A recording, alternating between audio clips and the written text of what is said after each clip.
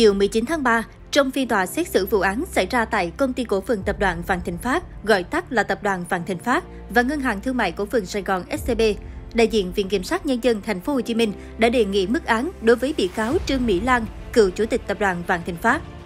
Theo Viện Kiểm sát Nhân dân, quá trình xét xử, bị cáo Trương Mỹ Lan liên tục phủ nhận hành vi phạm tội mà cáo trạng cáo buộc. Trong khi đó, nhóm lãnh đạo cán bộ SCB là những người am hiểu pháp luật, giỏi chuyên môn, thừa nhận tiếp tay cho bị cáo Trương Mỹ Lan rút ruột ngân hàng.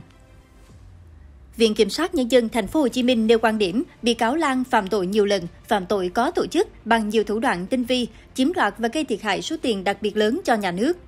Đây là các tình tiết tăng nặng trách nhiệm hình sự đối với bị cáo. Ngoài ra, đại diện Viện Kiểm sát Nhân dân còn cho rằng bị cáo Lan không hề ăn năn, còn đổ lỗi cho nhân viên dưới quyền và các bị cáo khác tại SCB. Do đó, cần nghiêm trị tương xứng đối với hành vi phạm tội.